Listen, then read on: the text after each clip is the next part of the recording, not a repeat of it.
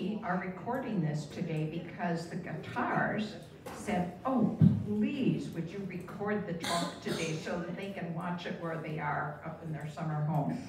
We are delighted today to have Melissa Davis from the Marshall Foundation. She is the director of the library and of archives.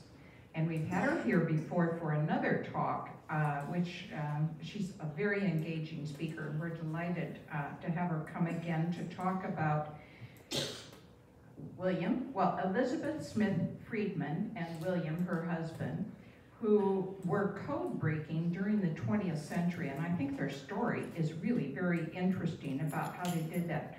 Notice how she spells her name. It's different. Code breaking is something that's very interesting, and we only recently have been able to be finding out more because, of course, all of this was top secret, and so now we're learning more about it. So please welcome, turn off your cell phones. And I have asked Melissa if she will tell you about some of the talks coming up at the Marshall Foundation, and some of the details about them. So Melissa.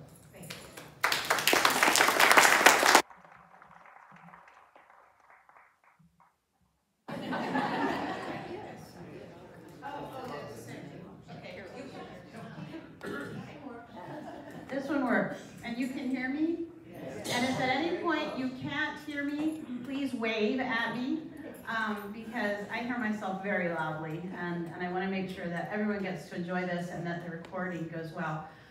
So coming up tomorrow night, we have a legacy lecture with Lieutenant Colonel Tom Arnold, who is a Army Chief of Staff Good Pastor Scholar at University of Virginia. And he is going to be talking about the Army's first public relations snafu at the beginning of World War II. And I think it's going to be very interesting. It involves General Ben Lear and some soldiers who decided to yoo-hoo at some women in Memphis, Tennessee. And it really is a very engaging story. Colonel Arnold has been researching at the Marshall Foundation for his PhD for the last year or so. So he's become a common sight there and a friend. In October, we have a lovely presentation on the military newspapers of World War II and how important it was that soldiers had a voice. And so we have a great presentation about how they came about and how they were supported, where they got their information, how they were received. Generally, they were received well on the enlisted side and maybe not so well all the time on the officer side. But I think it will be very interesting. And in November, I'm very excited. We have the chief historian from the CIA coming to speak. He is going to be talking about Marshall and intelligence during the war.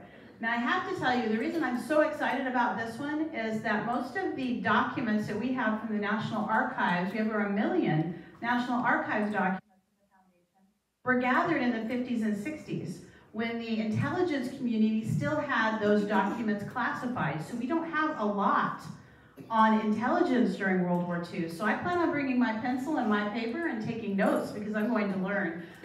Dr. Robarge has just published a book that is freely available on the CIA website to download and read as a PDF. And I am in the middle of it and enjoying it very much. So hopefully that gives you some ideas and things to look forward to. And it's not too late to come tomorrow evening. If in the morning you would just give the foundation a call and let Lee McFadden know to please count your nose, that would be sufficient. You don't have to make a reservation. And as always, now the legacy lectures are free. You do not have to be a member. There is no charge. There isn't a bus going tomorrow night, correct? So you would have to bring yourself there, but it's not that far. And in the evening, parking really isn't such a problem at the foundation. So if you have any questions about those, I'm going to stay afterwards. If you didn't have a chance to look at the really cool gadgets up here, I'll be here afterwards for you to look, and you certainly can ask me any questions. So with that, no further ado, we will get started. We have a bus in October and we'll in November. Okay, I'm told you have a bus scheduled in October and you will schedule one in November. So it's only tomorrow night that you would need to bring yourself or carpool with some friends. Okay? Tonight I am going to be, or this afternoon, I am going to be talking about William and Elizabeth Smith Friedman. Now, if you're not familiar with who they were some of the foremost code breakers of the first half of the 20th century. And the Marshall Foundation is very blessed to have their papers, their library, their photos. The Friedmans decided that they didn't want them to go to a large organization or to the National Archives or to the Library of Congress because they wanted them to be kept together and they wanted them to be able to be made available to researchers. And so they chose the space and the room at the foundation for them. They're still in there. They aren't as accessible because they chose a room upstairs, but if stairs don't bother you, I'm pleased to take you and show you the Friedman room anytime you want to come and visit me during the day at the foundation. But they are fascinating, fascinating people. The idea of codes are fascinating, I think. And as we got into the 20th century and the advent of radio, encryption became so important. And some of the work that William and Elizabeth did in the 20s actually led to what keeps our cell phones secure as we're texting our children or receiving email from grandchildren.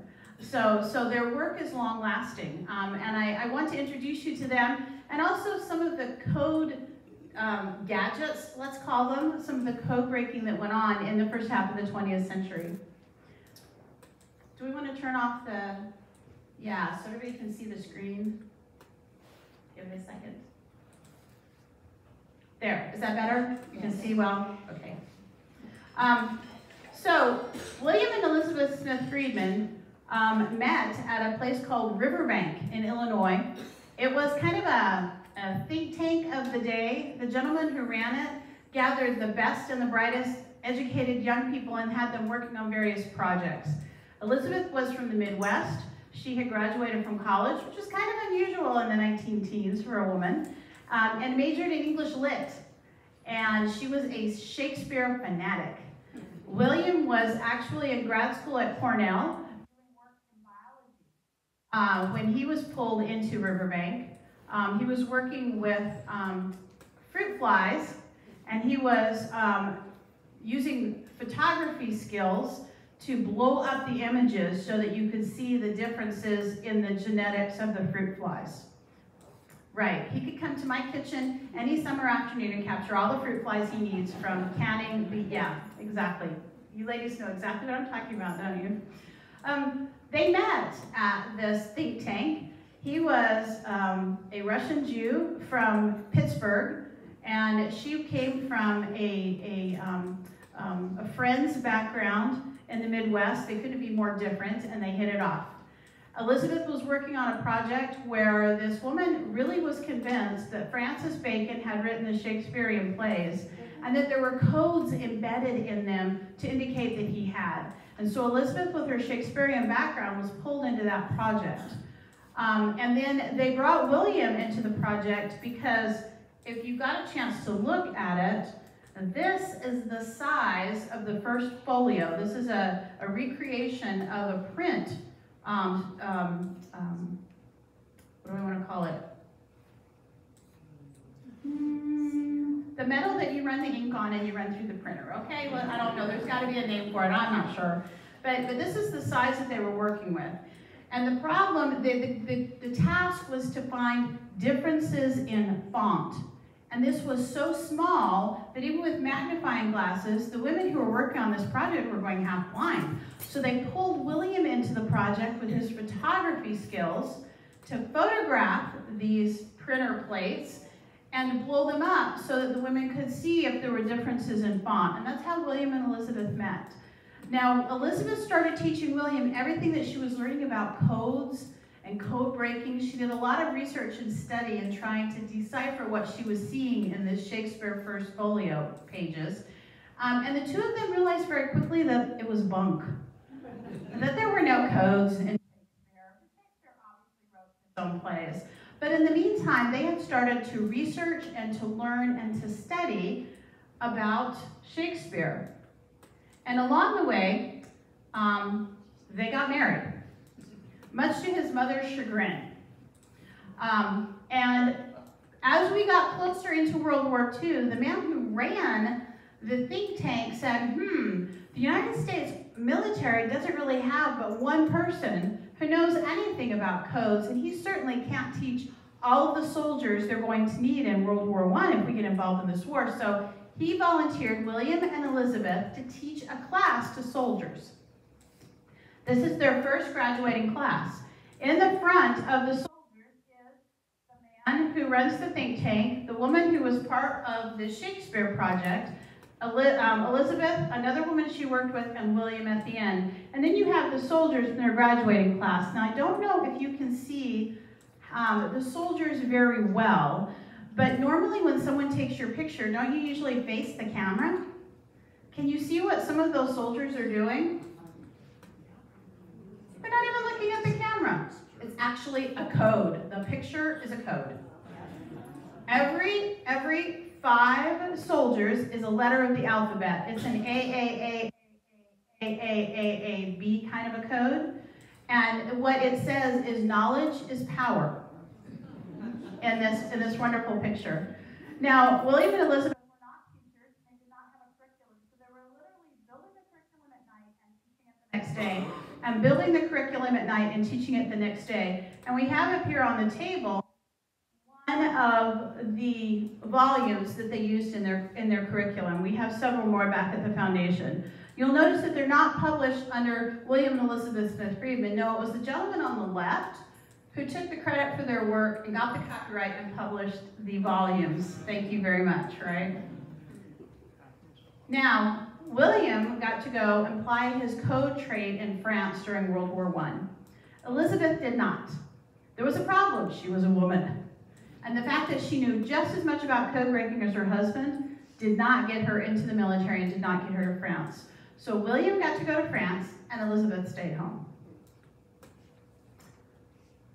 Now these, I have them actually on the table. These round things are individual discs of aluminum with letters printed on them. And this is what they were using around that time. These actually specifically didn't come out until after the war, but they're using something very similar during the war, so that the sending person and the receiving person had to know the order of the discs, the number of discs, to be able, and how many times to turn it to be able to read the message. The really cool thing about these is the prototype for them were designed by Thomas Jefferson back in the 1750s. The amazing thing to me is that these very easy, simple, looks like Boy Scouts could use them, Girl Scouts could use them, were in use by the US military up until the beginning of World War II. It was nothing more technical than that. So, when the Friedmans were separated, newlyweds, madly in love, they wrote love letters to each other, and they included codes in their love letters. And as you can see here, this 2 lines is not a word at all, is it? If I step up on the stage, am I getting too far from things up there? No? Okay, let's try this. Well, maybe. Okay, if you look at the bottom letter, the J, and you go up to the top letter and across to the T and down to the A and over to the D, and you make that pattern across there, it says, yeah, what?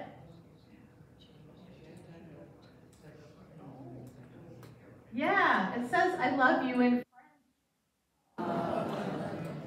So they included codes even in their love letters. They were they so enjoyed it, and it was such a part of their life. After the war, William stayed with Army Signals Intelligence. They left Riverbank and they moved to Washington, D.C. And I looked at that picture and I said, oh, I don't have to look up for that picture. That's at Great Falls, Virginia. It's very, very obviously Great Falls, Virginia. They were excited to move to the district. They were excited to be part of this new world opening up. Radio was coming into being, and codes were more than just a military wartime communication. They were becoming something from everyday government and civilian communication. Now, finally, after the war, they got to start their family. They had a daughter, and then a couple of years later, a son. This is the home that they built on Military Road in Washington, D.C. It's still there. And I'm sure that the people who own it are probably tired of people stopping and taking pictures, because an author who published a book about Elizabeth put the address in the book. Oh. I would think I put up a sign that said, go away. Get off my lawn. But Elizabeth was very happy to finally be a mother. She was in her 20s when they married. She was in her 30s when they finally got to start their family because the war interrupted. And she very much wanted to stay at home. William continued to work for the Army. And it wasn't, but a couple months after their son, John Ramsey, was born, the Navy came knocking on the door looking for William. And she said, well, he's working for the Army. And they said, well, what about you? Are you interested in working for the Navy? And she said, well, you know, as you can see, I'm a new mom. But if you bring me the messages in the morning, while the children are eating and napping and playing nicely together in the backyard, and I'm watching them, I will decode them during the day. And then the next morning, you can take those back and bring me the next go-round. And the Navy said, okay. Now, obviously, today that would not work. I mean, taking classified documents home is a big issue today. But in those days, they were just so happy to have someone who could actually decode their messages. They had 6 months worth of backlog, and she got it caught up in 2 weeks.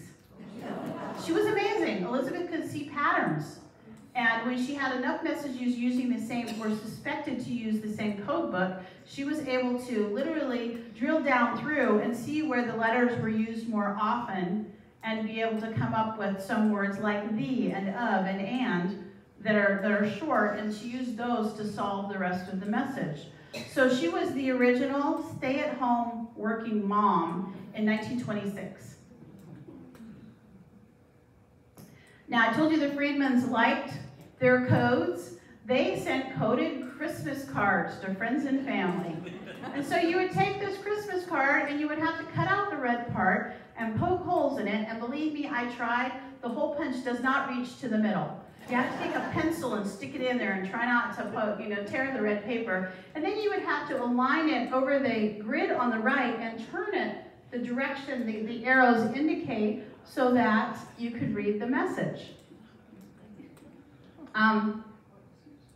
This is another one of their coded Christmas cards.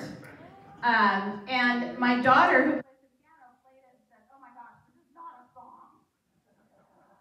But as you see, the key is on the right bottom. And so you figure out what the letters are of the chord. Remember that every good boy deserves fudge, right? Face, right? So you figure out what the chords are, and you find the letter corresponding to those chords, and you read the message. They put a lot of time into these. Now, the coded Christmas cards that we have, I brought copies on the piano. Afterwards, please help yourself if you think you'd like to break them. They're just a lot of fun to mess around with. This is one of Elizabeth's worksheets. She didn't work for the Navy very long. There was something going on in the 20s called Prohibition. And the problem with Prohibition is there were still people who wanted to drink, and so they were illegally importing alcohol into the United States. And the tiny little bitty Coast Guard could not keep up with their communications to find these big motherships sitting in international waters that were offloading into the fast boats that were bringing the alcohol into the United States, from literally Long Island all the way down Gulf of Mexico and all the way up the Pacific coast. There wasn't any part of the United States coastline that was immune to the importation of alcohol. And so the Coast Guard came to Elizabeth and said, we want to hire you away from the Navy. We need you. And she said, okay. And Elizabeth was the only woman working for the Coast Guard at the time. And she was their chief cryptographer.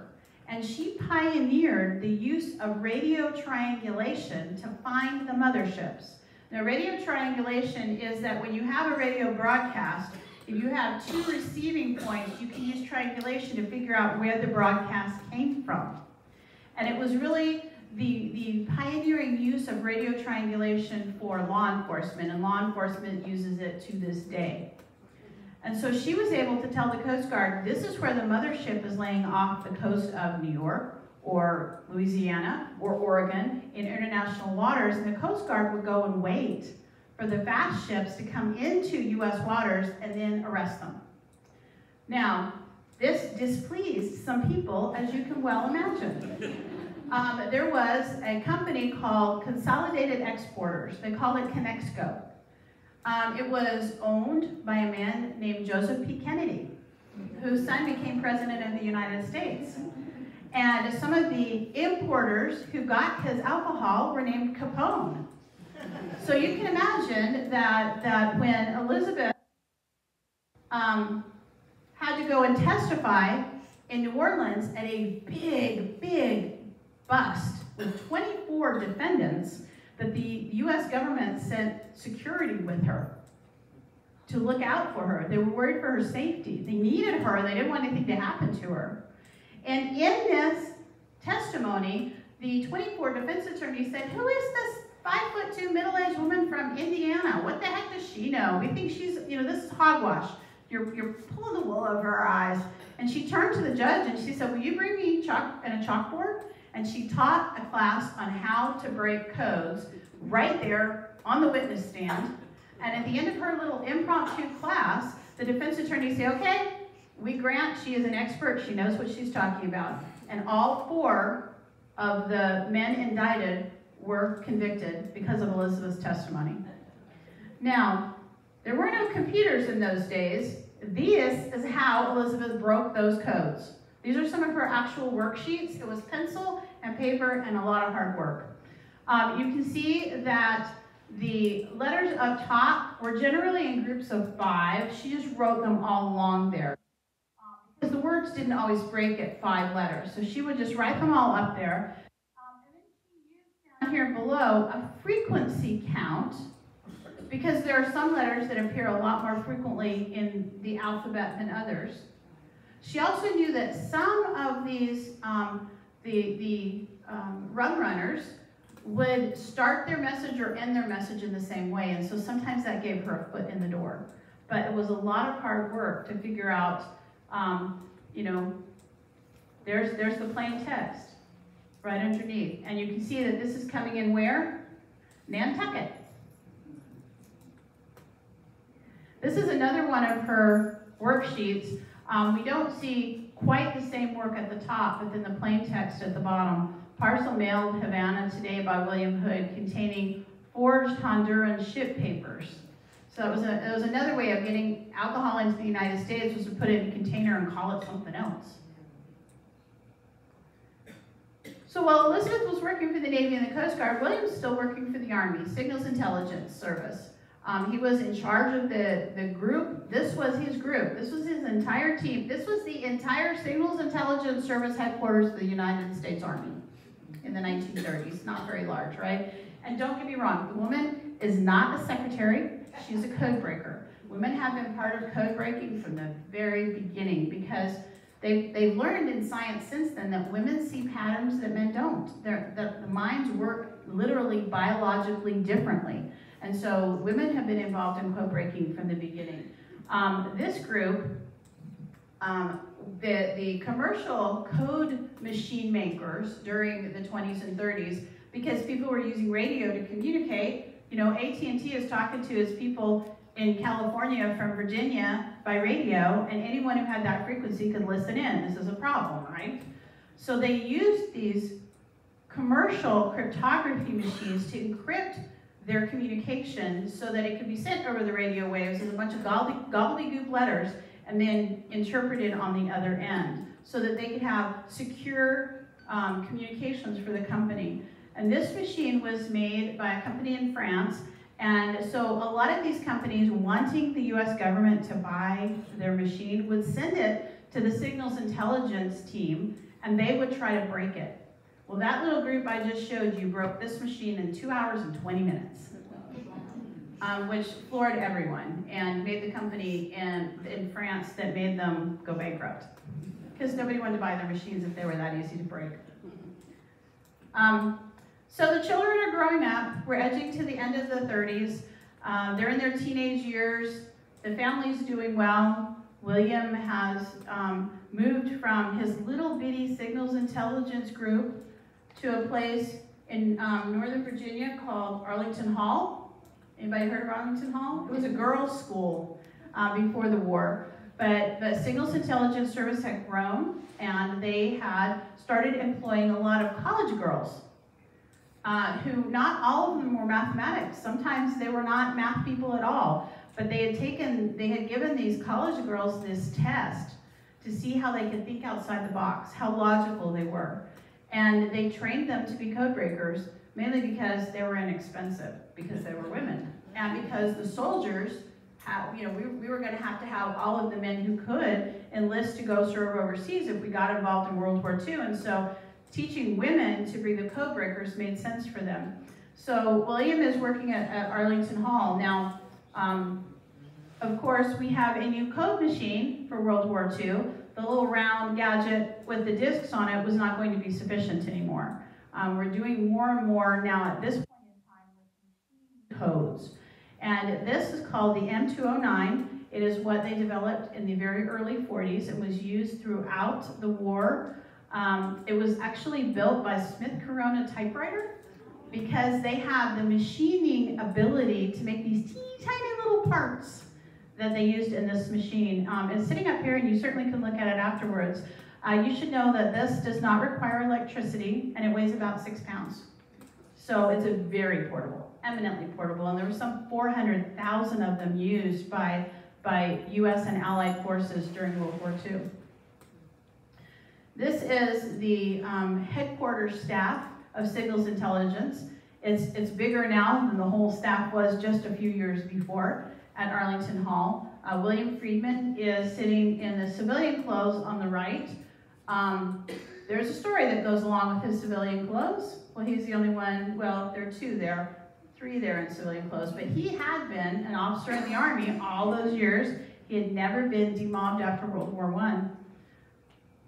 He worked on a project in 39 and 40 that was the Japanese diplomatic code. And if somebody can see this and would like to read what is up here on the screen, or I can read it for you, but you probably get tired of listening to me. Does somebody want to read it, or should I read it? Okay, I'll read it. This is a quote from Elizabeth talking about William and his team working on this Japanese diplomatic code at the time. He said, they didn't even know when they started working with those cipher messages that it was a machine cipher. There's all the difference in the world between machine cipher and paper cipher. Machine cipher can go into hundreds and billions of computations. You can start from here and go to the end of the world and never have a repetition. So that's what they were up against in trying to break this code. They called this code purple. The previous code had been orange, and this was a different code, and so they called it purple.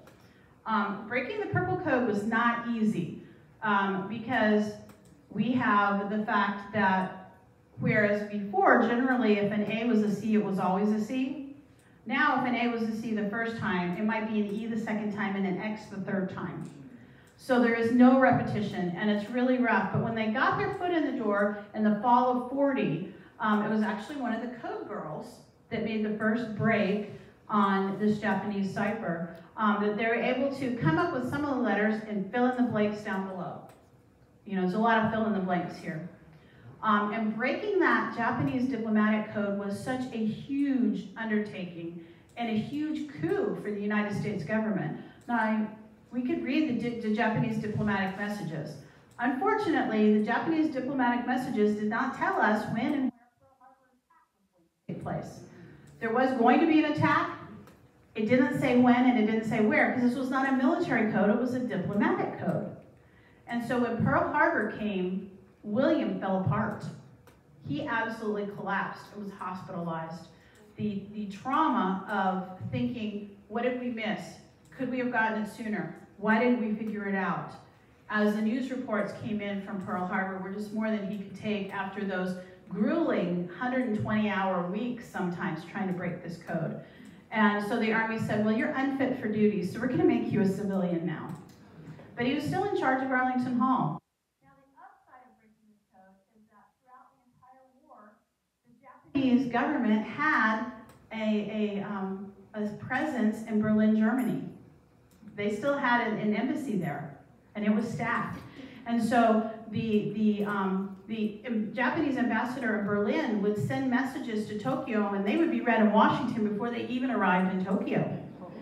And so the entire war, what Hitler was planning, what was going on, what was coming up, we were reading those messages. So we not only knew what was going on in Tokyo's mind, we also knew what was going on in Germany's mind. And it helped a lot with planning the battles.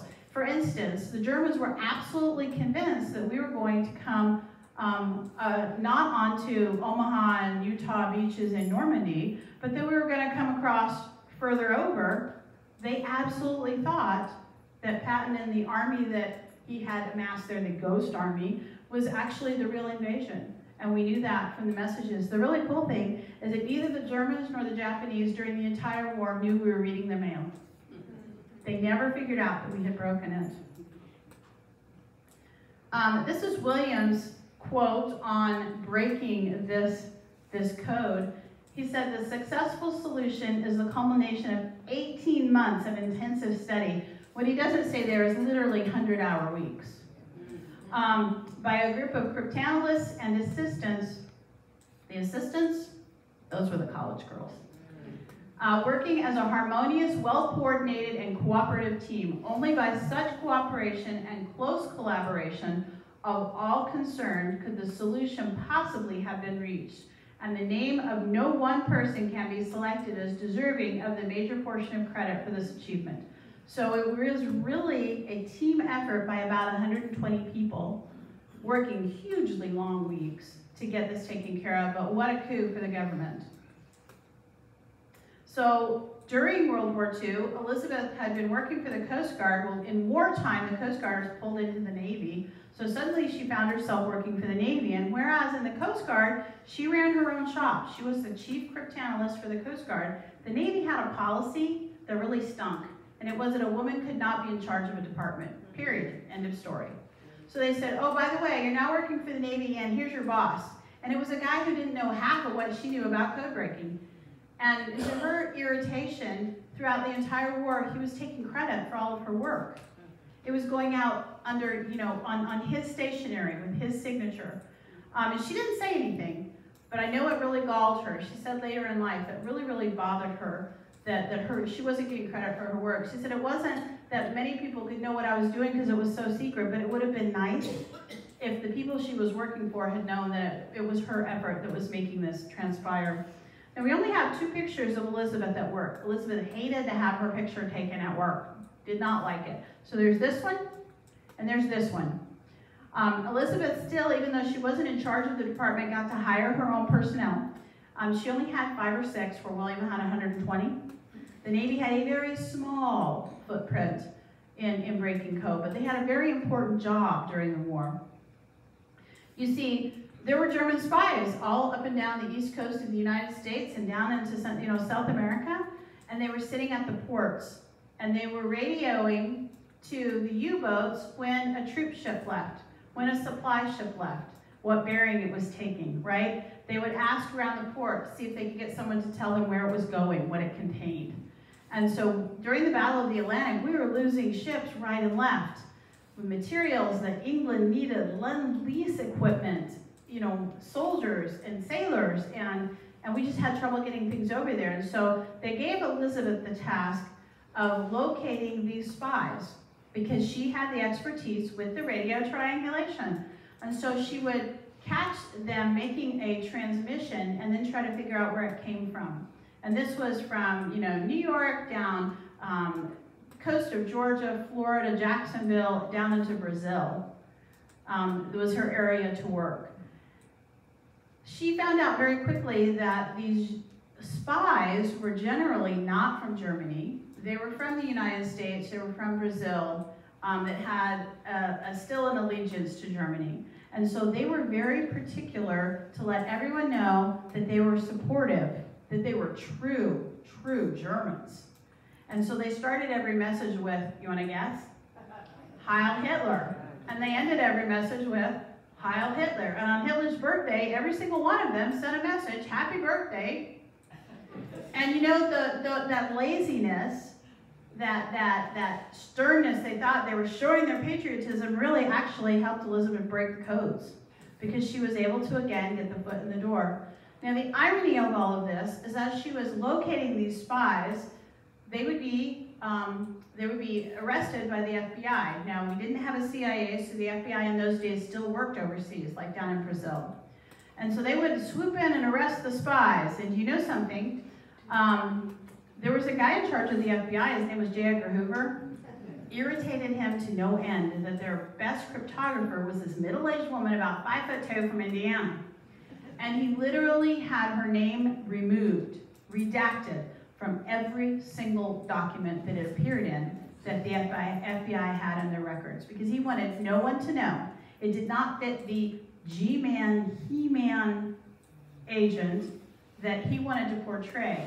And so he really had her removed. So Elizabeth can't talk about what she does because of the Secrecy Act, and nobody knows that she did it because her name doesn't appear in any of the documents that have been since declassified.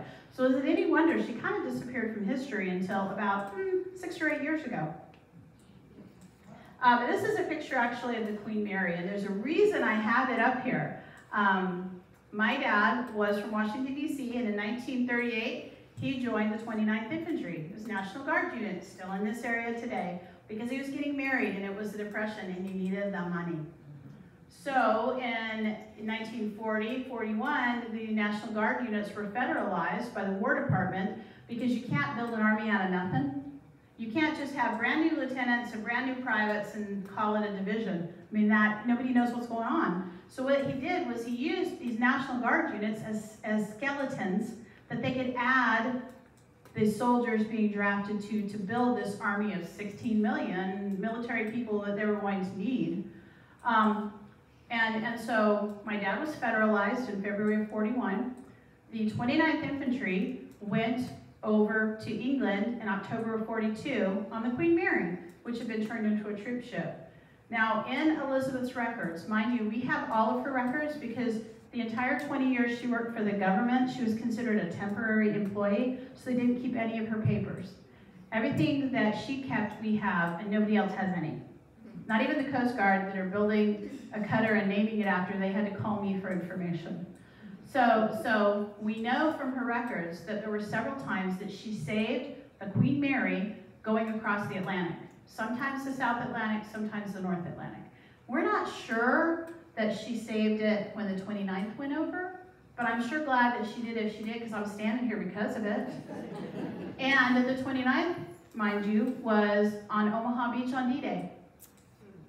Took some of the bloodiest parts of Omaha Beach. You've heard of the Bedford Boys, right? That's the 29th. And so if they hadn't made it to England, I wouldn't be here talking to you, but how might D-Day have been different without those troops available to fight? So I put Queen Mary up here because it really tells you how far-reaching Elizabeth's spy breaking was during the war. The Enigma, right? Everybody's heard of the Enigma, right? It was the unbreakable German cryptography machine. The first we knew of it actually came from Poland. They captured one from a German Navy ship in Poland, and the Polish scientists were working on it when, in September of 1939, Hitler rolled over their country, and some of the scientists escaped to England, and they took what they knew and the captured machine that they had to Bletchley Park. Does this sound familiar? Bletchley Park was England's version of Arlington Hall. And they were working on breaking the Enigma. Well, obviously, they weren't the only ones working on breaking the Enigma. We were working on breaking the Enigma at the same time. In fact, the Army was working on it, and the Navy was working on it, completely separately. The Secrecy Act meant that although William was the chief cryptographer for the Army, and Elizabeth was the chief cryptographer for the Navy, they couldn't talk to each other, and they couldn't work together, even though they were married. You know that had to give the people doing their TS clearance heartburn. How do you give somebody security clearance when they're married to somebody who does the same job and you have to tell them they can't talk about it? I honestly believe that the competition that historically existed between the Army and the Navy, they didn't cooperate well. General Marshall started the whole idea of the chiefs of staff because they needed to work together to win this war and not bunk heads with each other. I really honestly think that the Navy talked to Bletchley Park and the Army talked to Bletchley Park more than they talked to each other on code breaking, which is sad. Because I think that if they let William and Elizabeth work together like they had earlier in their life, how much more quickly would we have gotten the Enigma broken? Now, breaking the Enigma was great, but decoding the message was impossibly slow because there were so many settings on the Enigma. So the folks at Arlington Hall put their heads together. This is a picture of how it works. There's one up here. Basically, you type on the keyboard. It goes down below to the steckers in red. It goes up through the rotors, hits a mirror, comes back through the rotors, comes back through the steckers, and then appears on the lamp on the top. It lights up as a letter. And a letter can never be itself, and it will never be the same thing twice. So William and the people at Arlington Hall said, we have got to come up with a faster way to decode these messages because lives depend on it. This whole idea was called magic. Magic was the idea that we had figured out not only the Japanese diplomatic code, but we had broken the Enigma. So we're reading the German communications straight now. So the guys and gals in Arlington Hall got together and they built this contraption that's like, oh, it's almost the size of a coffin. I mean, I'm just going to describe to you how large this thing is. The NSA Museum has one up there. But they used telephone switches, and they reverse engineered this Enigma that they had never seen. We didn't have one in the United States to model after. And so what they were able to do is they were able to get the settings from the Enigma, and they would run it through this machine, and it would spit out plain text at the other end. So they were decoding messages that much faster. Now, there was a visit from Arlington Hall representatives over to Bletchley Park early-ish in the war. And the British were not altogether trustworthy, trusting the Americans' abilities. Here, again, were Johnny-come-latelys to the war. They'd already been fighting for a while, just like in World War I. And they didn't think we knew diddly squat about codes. They hadn't met the Friedmans. So these representatives go over to Bletchley Park, and the British have already decided they're going to only crack open their door of knowledge a few inches wide. They're not going to share much with the Americans because they didn't trust us. We were kind of green, they thought. And here come the jolly Americans with this big contraption in this big crate that they hauled in by truck to Bletchley Park.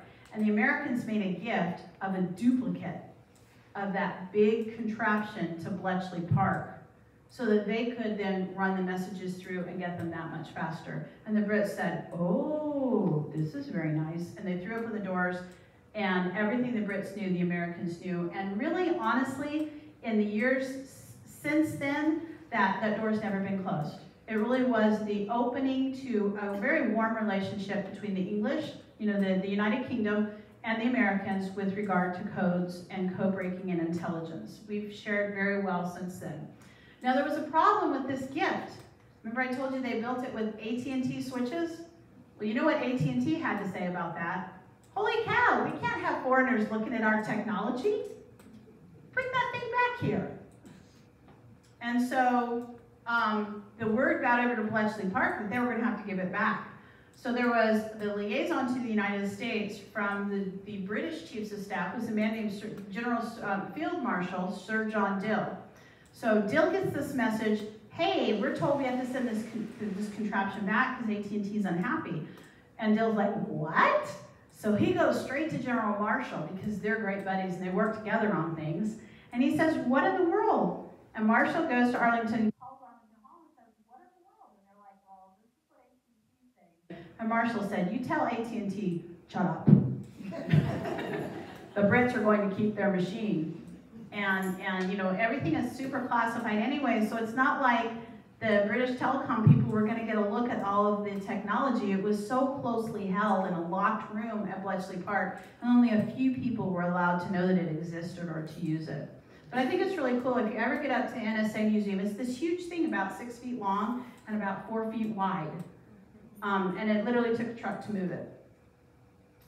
Now, in the Friedman's careers, it started together at Riverbank, and they had deviated during their careers, which were parallel but different. He with the Army, she with the Coast Guard and the Navy. At the end of the war, Elizabeth was made redundant. No surprise there, right? We don't need you anymore. We have all these men who can do what you do, so sayonara.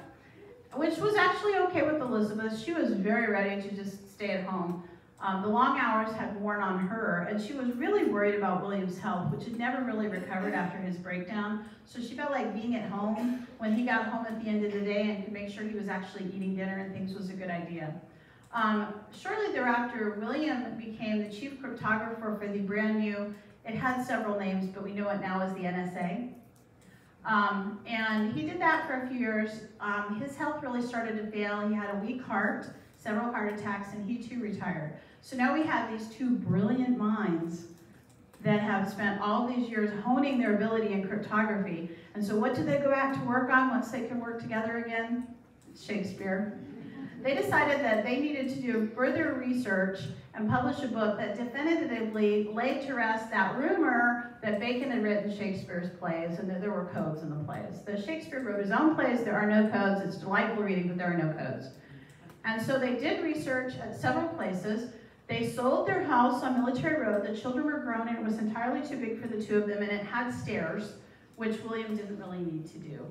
And they bought a little townhome on Capitol Hill that was in walking distance of the Folger Shakespeare Library, where they did a lot of the research for this book. And they published this book in 1957 that really laid to rest. Now, Elizabeth hated the title. They did not get to choose the title, and the publisher chose the title. She said it makes it sound like there's actually a chance that there's codes in Shakespeare. She hated it. She said they should have called it, There Are No Codes. She was kind of a plain-spoken woman. And during this time, they were still involved with the intelligence, even as retired people. There was a man overseas in Europe, his name was Boris Hagelin, and he built commercial cryptography machines, and he was still sending prototypes to the Friedmans, who had, as retirees, would try to break them. I have this one right here on the table over there. This is a completely mechanical device. It fits in your hand and fits in an overcoat pocket, and it was used on both sides during the Cold War because it didn't require electricity, and you could carry it around, in a purse or an overcoat pocket, a suit coat pocket, and no one would know you had it. And they helped develop this machine to be as good as it was with Boris Hagelin. And then, of course, they got to spend time together again. This is a picture of them in their little garden in back of their home on Capitol Hill. They were sharp dressers their whole life, and I love that he's wearing a beret, and I just think they look so happy. They did a lot of traveling after they retired. They went to England, they went to Scandinavia, they went to Europe. They started learning Mayan languages and starting to translate things from Central America. And they thoroughly enjoyed being together. I mean, they really had a 50-year love affair with each other. They were a team. Even when they worked separately, they were a team. William, actually, he was very forward-thinking. His wife was his companion and his partner and his teammate, and they were very equal to each other, and they took care of each other, and they looked out for each other. William died of a heart attack in 1969. They had already decided to give their collections to the Marshall Foundation, but Elizabeth had to finish the bibliography of everything after William passed. And then when she died a few years later, she was buried with him because that's how they do it in Arlington Cemetery. They were together in life, and they're together in death. And you can go and see their stone. The day that I was there was a very, very hot day in June, and somebody had been there just a day before and left a flower. So I know that there are still people who admire and visit the Friedmans, and I'm glad to know that they do. So, I'm glad to answer any questions you have, and there's my email. If you wish to come and see the Friedman room, just mind that it is upstairs. And if you have any more questions after we're done tonight and you want me to answer them, shoot me an email. Thank you very much.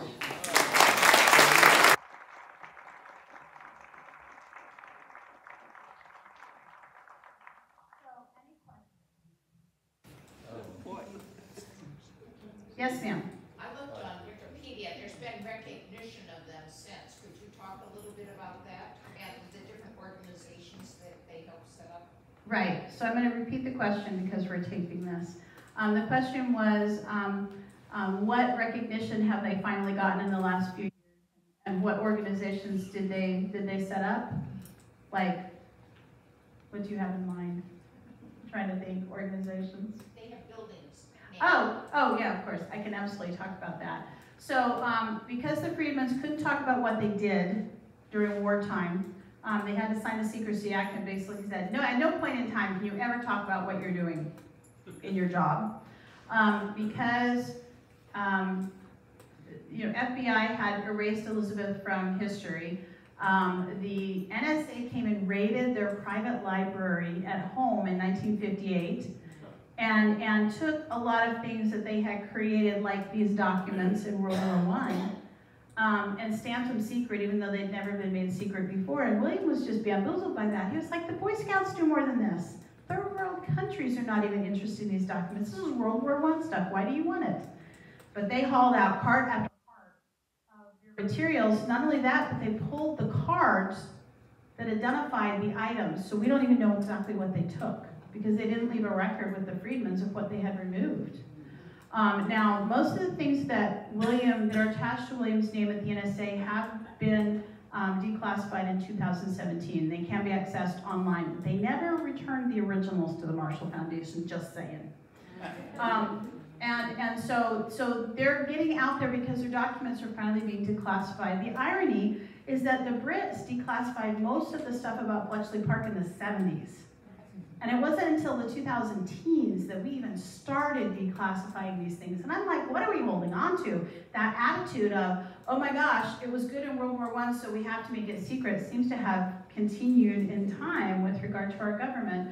But the NSA did honor William by naming the auditorium after him. There's a picture here on the table of the bust that they made on the dedication day. And I love Elizabeth, who's been without her husband several years now, the great love of her life, how she's gazing up at this bust with such love as if William was standing right there with her.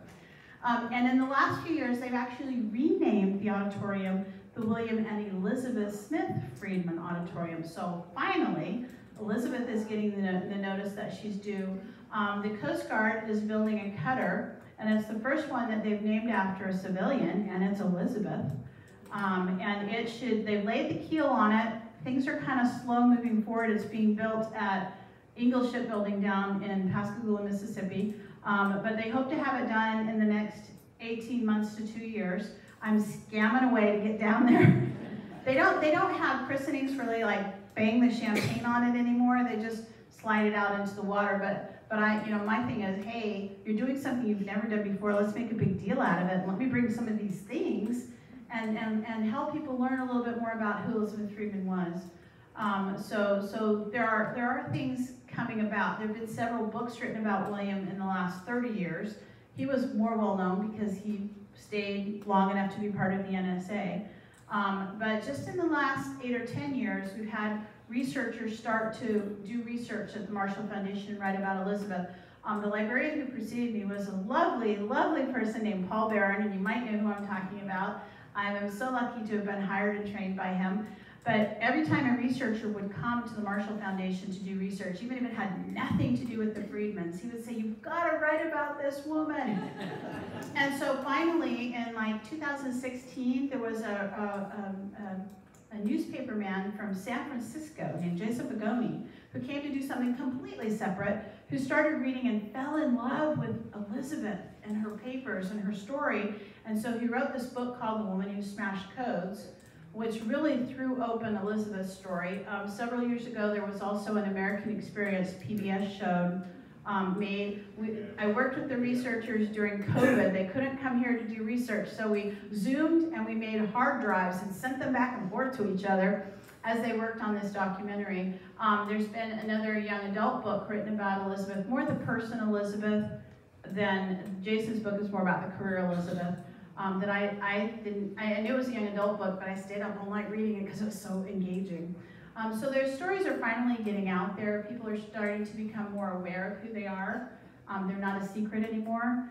I think that honestly, it probably would embarrass both of them to know that people were making documentaries and writing books about them, because they were kind of private, ordinary people who like to play with their kids and have dogs and grow flowers in their garden. I mean, they just weren't fancy people.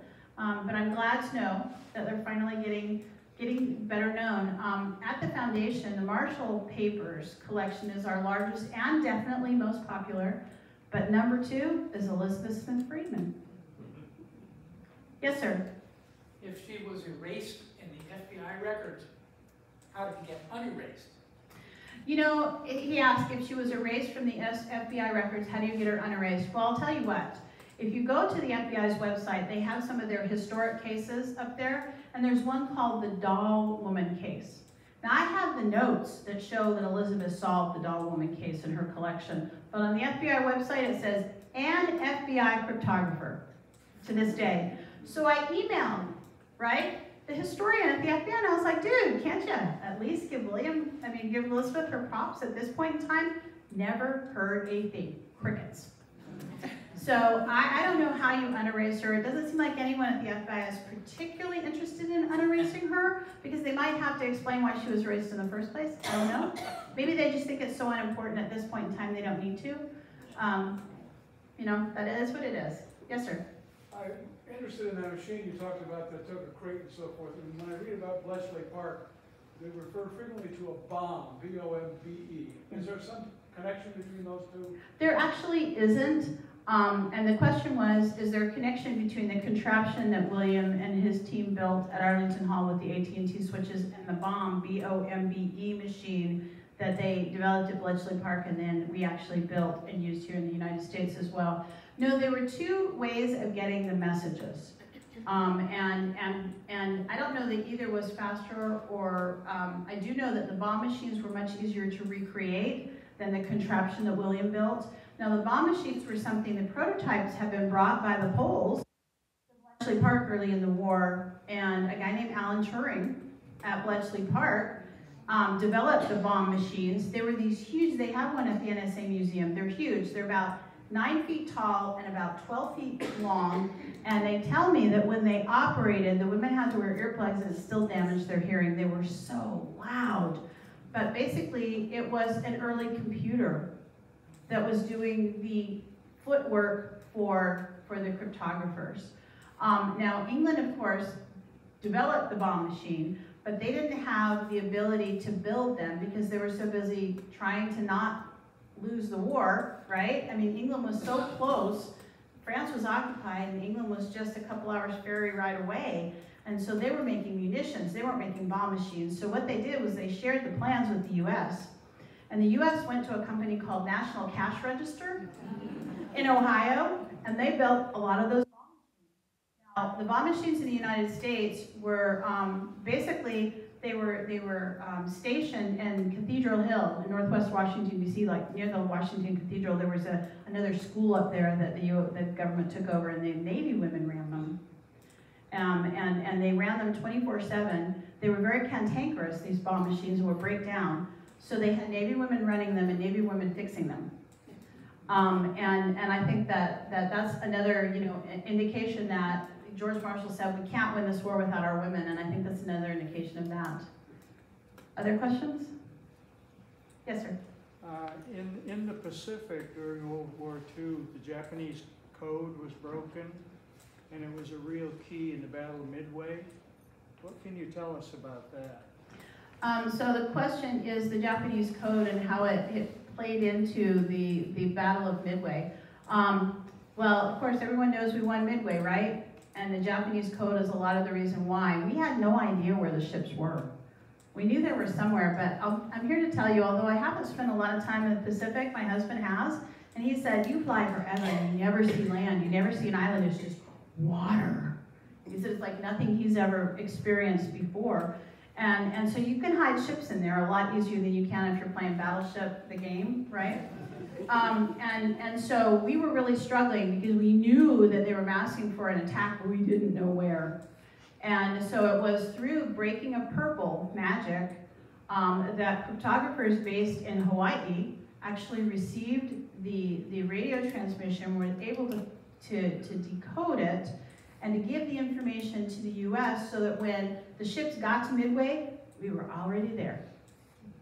And of course, I hate to use the word turning point because you can't say that was the turning point of the Pacific War. There were lots of turning points, but it was certainly an important turning point in the war. The Battle of Midway really turned the tide of the lack of success that we had against the Japanese in the Pacific to being able to have a chance of fighting them, because we sunk several of their carriers during Midway.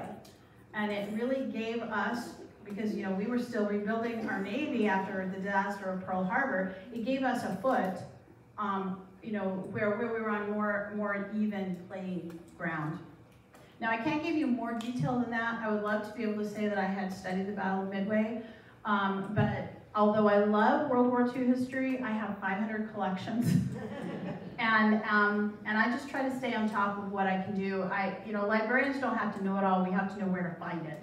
So if you're interested in knowing more about Midway, come and I will connect you with the Army Green books, the history books, and it's fascinating reading if you're a history nerd, and you can learn more about Midway. Any other questions? I hope I answered that one okay, although I don't know, the details of Midway are, yeah, they're there somewhere. Any other questions? Thank you. I thank you very much.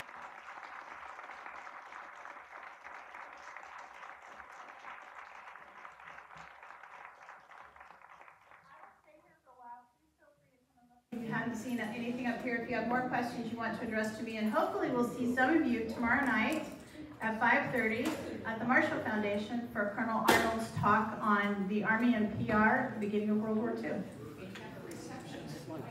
Yes, there is a reception afterwards, and there is wine. I'll just stick to the Coca-Cola.